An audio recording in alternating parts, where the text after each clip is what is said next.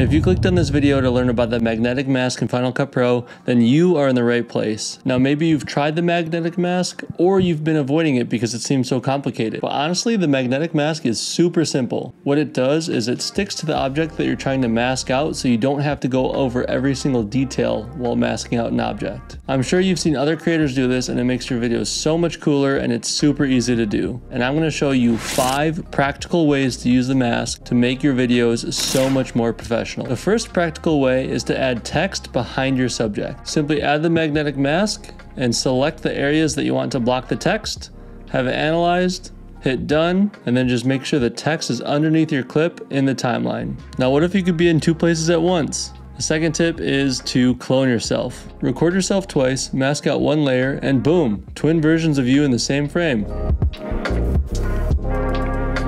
Being able to spotlight your subject is super important in your videos, which is why this next tip is all about separating your subject from the background. With the magnetic mask, you can select your subject and then make edits just to your subject. So you can color grade, things like that. Or if you invert the mask, you can edit everything that's not the subject. So you can blur the background, you can change the color of the background. There really are a ton of practical ways to use this in your videos, and it's really gonna dial up the value of the videos that you make. And there you go, it looks as if you shot with a shallow depth of field.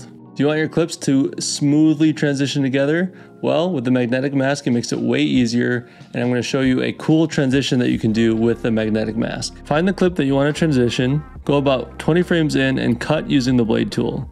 Use the magnetic mask and select the object you want. Put that clip over top the previous clip and add a transition to the masked clip. Extend it the whole length of the clip and then add a custom generator underneath and you're all set.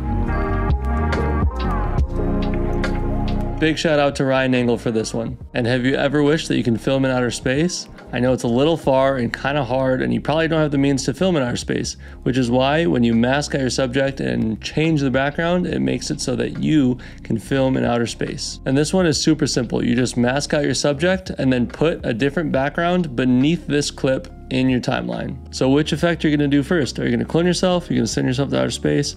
Let me know in the comments. Leave a little like for other editors so that they can see this video, and subscribe for more tutorials, and we will see you in the next one. Take it easy.